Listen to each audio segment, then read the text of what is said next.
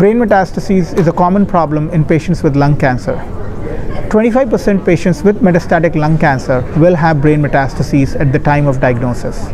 This number can increase as high as up to 80% in patients with metastatic lung cancer who survive more than 2 years. So this is a common problem that we see in clinic. Lung cancer is the most common cause of brain metastases per se, and 50% of patients with brain metastases come from lung cancer origin.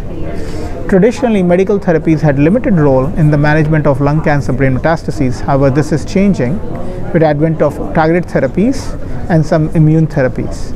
And particularly, alectinib, which is a drug that targets the ALK pathway, has shown to have very promising results in brain metastases.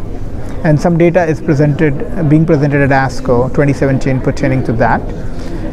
And there is also a lot of excitement about osimertinib, which is a drug that targets the EGFR pathway, which is responsible for 10% of lung cancer patients in Caucasian population, but as high as 35% in Asian population. And brain metastasis is a common problem in EGFR mutated patients.